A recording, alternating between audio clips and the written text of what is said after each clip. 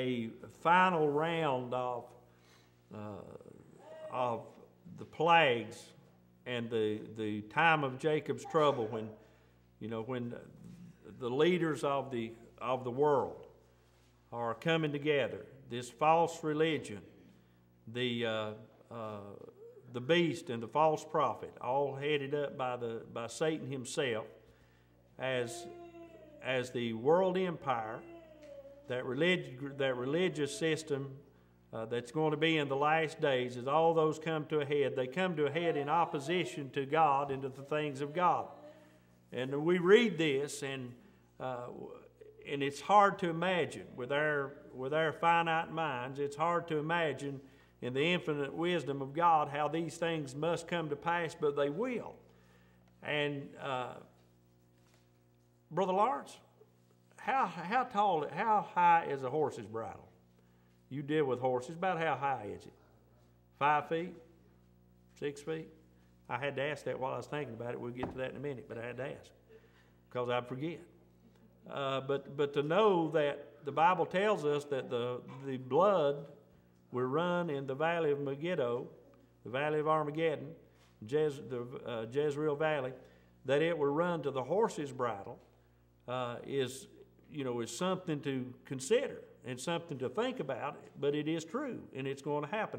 How in the world would that happen? Because the millions and millions of people that come and make their last stand against the remnant of Israel, and as they come against them, and even, things are going to be so bad that if God doesn't stop and control it all, and God doesn't come back and end it all, then the world would probably totally annihilate themselves, because it's all going to come to pass. So this leads up to the battle of Armageddon, and then Jesus comes on the scene, and he cleans up the mess, so to speak, and he ends it all, and then he sets up his millennial reign. I don't know where, but this is all going to head down at the nation of Israel in Jerusalem. It's where it's all going to come to pass, is there in Israel. But where's this Roman Empire? Where's their headquarters going to be set up? Where's their place of worship going to be set up when they worship? Most of that, we believe, will take place in Rome, as the best I can tell, and that's where they'll set up. But when it all comes together, there's going to be an alliance formed against the nation of Israel by all nations, and we'll see that here partly. And all nations are going to come against Israel. I've been asked many times, where is America? Where is the United States in this plan? I don't know. I don't see it mentioned in Scripture. And the best answer that I've got, and we see it as our country is progressively going downhill as a standard in the world, we become, I believe, of no consequence in the world. And that's sad, friend. That's a sad thing. Our country has lasted over 200 years, far longer than any organized nation has lasted. But it seems like we're on such a decline that in a few more years, if something doesn't change, we're going to be that word. Yeah, you know what I'm talking about. We're not going to be very important in the world. World leaders are rising. Everybody's after the nuclear weapon and all they can get of them as fast as they can get them. And, Iran wants a nuclear weapon. They'll get it. Sure as I'm standing here tonight, they're going to get that. They'll play around till they've got one, and then they'll launch that thing against Israel because that's what they want to do. And when they get the technology to do so, it wouldn't surprise me a bit if they don't, unless Israel takes them out first, which I don't, any time on the news, I wouldn't be surprised if Israel hasn't made a strike against their nuclear facilities. They say they don't have the capability to do that, but I got news for them. I don't think they know all that I know, amen, about what God can do through that little nation. But whatever it is, we're just winding up. Things are winding down. I don't know where the United States is unless it's just the fact that we have become so non-sequential that we don't matter. And we're going to have no leadership, no authority in the world. Now, these last vials of the wrath of God that are poured out here in Revelation chapter number 16 are going to come in rapid succession. They're going to come fast. They're going to come quickly. and as one, as one is done, then the other one it comes along. So let's read these tonight, and I don't know if we may not get through all of them tonight because there's quite a bit in between the lines here. But here John is, and he's hearing a great voice in verse number 1. And I heard a great voice out of the temple. Now, who's in the temple? God is in the temple. And it is from God that he hears the great voice of God. And it's saying to the 7 angels, go your ways and pour out the vials of the wrath of God upon the earth. Now, these angels have got a particular mission. They've all got an individual thing that they're going to do. And it's going to be, the whole world is going to be affected. It's not, back in the days when God brought judgment against Egypt because of the children of Israel, he allowed plagues upon the earth. And you see some similarities here. He allowed plagues to come upon Egypt, but it was centered around Egypt. But this is going to be a worldwide event. This is going to be where nothing is going to escape. Let me interject right here. I'm glad I'm saved by the grace of God. And when I read these things to you, you can rest assured that you're not going to see this and you're not going to experience this, because we know back in chapter number 4 that the church has already left the building. Amen. The church is already in heaven with the Lord. So he tells those angels, he said, go your ways and pour out the vials of the wrath. The vials, listen what it's saying, the vials of the wrath of God upon the earth. Such wrath as this world has never seen. Seeing God and his furious pouring out of plagues against those that do not believe, those blasphemers, those that curse God, and those that want to have nothing to do, even after all the opportunity they've had, and they still say, they still curse God, and they still blaspheme against him. And so that's sin, and that's sin at its core. And that's all headed up by Satan himself. And we know Satan is defeated, and this is the way God ends it all. This is the way the end for this world system comes apart. And the first angel, and the first went and poured out his vial upon the earth, and there fell a noisome and grievous sore upon the men which had the mark of the beast, and upon them which worshipped his image. So here we find the vial of the wrath of God being poured out, and it is a grievous, a noisome and grievous sore upon the men which had the mark of the beast. All those that have the mark of the beast, those, if you don't have it, you can't buy or sell. You can't eat. And if you do have it, you're going to suffer the wrath of God. And, just hypothetically, if I had the choice and I was here, I think I'd rather have not the wrath of God and not be able to buy and sell, other than to face what is going to come upon these that are here left upon this earth.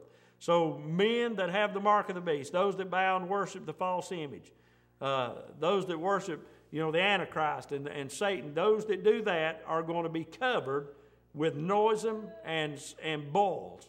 Now, I can't imagine how grievous that might be.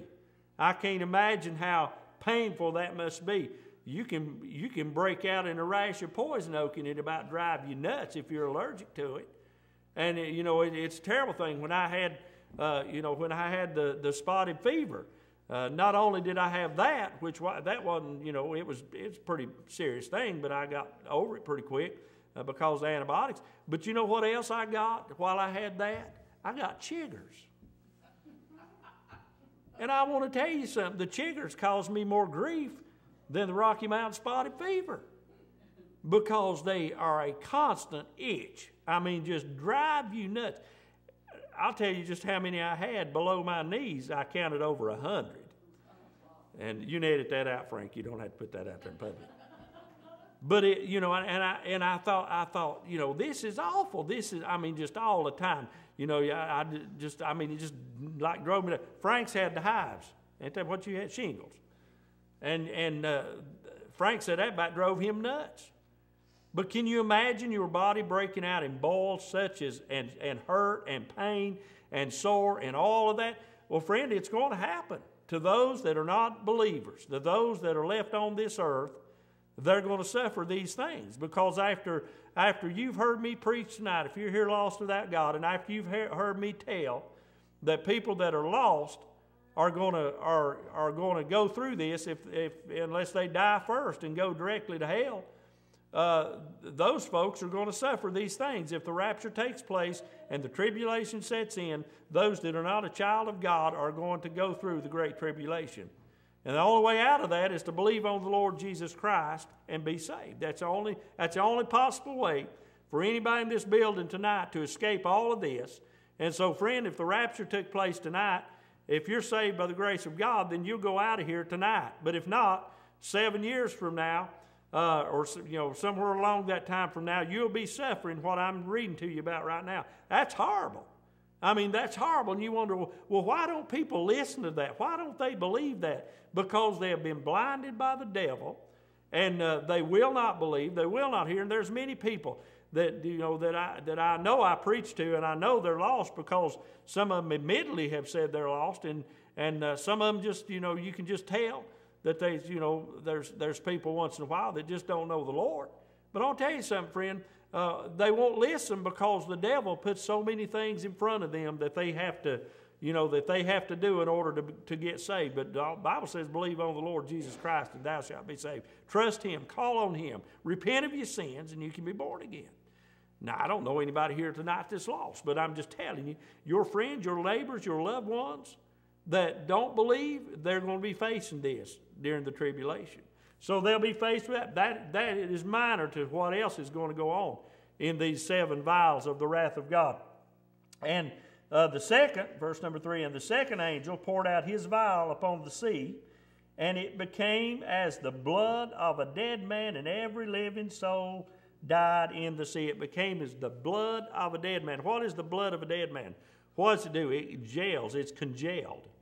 It's clotted up, if you want to use that word. But that's what it says. It says it become as the blood of a dead man. And that's what the sea is going to become. Everything in it's going to die. And the stench of that after a few days is going to be horrendous. It's going to be terrible. And so they're not only going to be facing those boils that they have, but then all around them, the water, we'll read that in a minute, is going to be congealed, as I read it right, or if it was just turned into blood, as the rivers was there in the days of Moses. Even that, but all the sea life is going to die, and it's going to be a mess. So there you have that. Every living soul in the sea died. And the third angel poured out his vial upon the rivers and fountains of water, and they became blood. Now they became blood. This back up here in verse number 3, it became as the blood of a dead man. And here in verse number 4, and the third angel poured out his vial upon the rivers and fountains of water, and they became blood. So you've got the blood of a dead man, and you've got blood of, as of humans, you got blood. And the rivers and the fountains. You imagine being in this day and you going into your kitchen and going to make a pot of coffee. I'm just surmising. I'm just thinking out loud. And you go in and go and make a pot of coffee, and you turn on the water, and you think, well, the water's dirty. And then all of a sudden it turns blood red because that's what's coming out of your spigot. Preacher, that can't happen. Listen, if you don't believe God and you don't believe the book, then you need help. Amen. You need help of the Lord, because this is the Word of God. This is plainly going to happen. Or if you were out in the mountains and you decided you were thirsty, there's a little old, several, but I know of one little old stream pretty near where I grew up that when I go in the mountains and I'm thirsty, I go to that little place and I'll dig me out a little hole and I'll let it fill up with water and I'll drink all I want to. It's pure, it's clean, and it tastes good. Well, suppose I was out and I decided I wanted to do that, and I went to that little stream to be running blood. That's what it would have. All they're going to have to drink, if I drink anything, they're going to have to drink blood. You say, a preacher, surely you don't. I believe every bit of it. I believe it because the Word of God tells me that that's what's going to happen. When this third angel pours out his vial upon the rivers and fountains of waters, and they become blood. All over the world, the worldwide, every drop of water is going to be a drop of blood. Friend, that is a horrible thing to imagine. And I heard the angel of the waters say, Thou art righteous, O Lord, which art and wast, and shalt be, because thou hast judged us. For they have shed the blood of saints and prophets, and thou hast given them blood to drink, for they are worthy. And I heard another out of the altar say, Even so, Lord God Almighty, true and righteous are thy judgments. I want to tell you something, friend. This may seem like a horrible thing for God to allow to happen, or God to cause to happen, and which God does. He has given the vows, and He has, in His wisdom and His sovereignty, God knows all, He has put in those vows exactly His judgment upon the earth. And He's a righteous God. And I heard another out of the altar say, Even so, Lord God Almighty, true and righteous are thy judgments. And so we need not question what God does or how God does it, because the Word of God tells us that His judgments are righteous and God's right. And so these things are going to happen. Sure as I stand before you tonight, in the time of Jacob's trouble, nearing the end of the tribulation period, these 7 vials of the wrath of God are going to be poured out upon man. And the 4th angel poured out his vial upon the sun, and power is given unto him to scorch men with fire. Now look, we've been out in the heat before, and we've been out in the sun before, and God put the sun just close enough to the earth, or put the earth close enough to the sun, however God done it. But He did that just so we'd have the right temperature on this earth to live. Now we say sometimes we go a place and it gets way too hot. Well, it might, but those places are usually desert, and man don't tend to live there. But you imagine now, God made the thing. He can move the earth closer to the sun as He wants to. Or He can brighten up the sun as bright as He wants it to be to cause this to happen. But not only do they have boils on their skin, not only is their blood is all they have to drink or to anything they see, but now they've got the sun that's going to scorch man. And that's what the Bible says. They're going to scorch. Power is given in Him to scorch men with fire. And I can only imagine how it must be that that the sun is so bright and so hot that it melts the tops of the roofs. That men are walking, or women are walking, and they're going, and their clothes suddenly catch on fire because of the scorching of the sun as it bears down upon man. Friend, I'm telling you, folks better get right with the Lord. This is soon come to pass.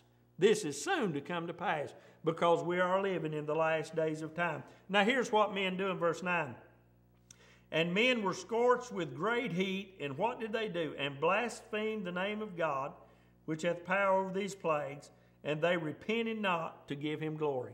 Now, wouldn't you think that men then would be eager to turn to God? But you remember what happened to Pharaoh when the plagues were poured out upon Pharaoh? He hardened his heart toward God. This is exactly what's going to happen in the end day. These people are going to be so blinded by Satan, and they're going to believe such a lie of the devil. The Bible says that even if it was so, even the very elect could be deceived. But it's not possible. But they're going to be so, so blinded and so sold out to the devil and his purpose that even when all this is going on, they're going to blaspheme God. They're going to blaspheme His name and curse Him for what He's doing to them. And we're going to stop right here with verse number 11. And the 5th angel poured out his vial upon the seat of the beast, and his kingdom was full of darkness, and they gnawed their tongues for pain. And again, guess what happened? And blasphemed the God of heaven because of their pain and their sores, and repented not of their deed. Now, this is poured out upon the beast and his kingdom, upon all those nations that turn against God. It's just another plague. It's just another terrible thing, and they're going to hurt so bad. Remember, they got only blood. That's all they've got. They're broke out in boils, and on top of the boils, their skin is scorched with the heat of the sun. And now there is the king is full of darkness, and they gnawed their tongues. That's how much it's going to hurt. They're gnawing their tongues because of these vials of wrath. And what did they do? They blasphemed the God of heaven because of their pains and their sores, and repented not of their deeds. Friend, I'm telling you, God is a loving, merciful, kind God. But when God's had enough, God's had enough. And when it comes time for him to mete out judgment upon this earth, then God righteously is going to do so. He's given man plenty of space for repentance. His mercy endureth forever, the Bible tells us. And his mercy endureth forever. And so when it comes time that people won't accept his mercy, they won't, even though his mercy was there, they rejected the mercy of God. And so they're going to be held accountable with the wrath of God. Now we read on down through the rest of this, not tonight, we'll pick up on that later. But things are happening quickly. And when it all ends up at the Jezreel Valley, the valley where the Battle of Armageddon takes place, and I stood there on Mount Carmel and looked out over the Jezreel Valley, and I forget how many miles it is long and how many miles it is wide, but it's an awesome thing to stand there and look over there and know that one day that is going to flow with blood to the horse's bridle. And I believe it every bit. You say, preacher, it's impossible. Nothing's impossible with God. You watch and see. And, if you're here on planet Earth, now you might not be at that particular place, but it will happen. And the river Euphrates is going to dry up, and that's going to lead a path to the nation of Israel, and they're going to all set in upon that remnant that's still there, and then God's going to come and he's going to end it all. He's going to take care of everything, and then the millennial reign will set in. So you read the rest of the chapter. We'll speak a little bit about these last few verses the next time, and then this is soon going to end up, and we'll see the things beyond the tribulation. And what a blessed time that's going to be. We'll be in heaven, remember, when all this is going on. You and I be in heaven, but the things on earth that's going to happen, they're going to happen. And you believe it tonight because the Word of God tells us that that's what it's going to happen. Father, we thank you for the Word of God tonight. Blessed I pray. And Lord, help us to rightly divide the Word of truth. And even though, Lord, in our own minds, sometimes we can't understand how all this will take place, we know and believe the Word of God that it will. And I pray right now, God, you'd help us to live our last days on this earth to glorify you. We'll thank you in Jesus' name. Amen. God bless you.